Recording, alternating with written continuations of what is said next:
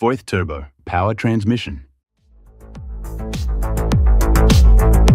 This is the variable speed fluid couplings. For transmit torque, Voith devised a solution based on transferring mechanical power from an electric motor to the driven machine, in this case a pump, via fluid flow via two-bladed wheels.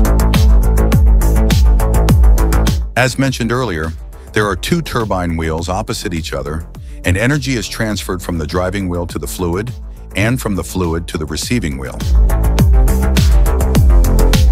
When the electric motor is running, the mechanical pump draws oil from the reservoir. The oil is cooled through the radiator, so the oil is divided into two parts. A section for operating the machine by draining the oil into the working chamber, and a section for controlling the speed.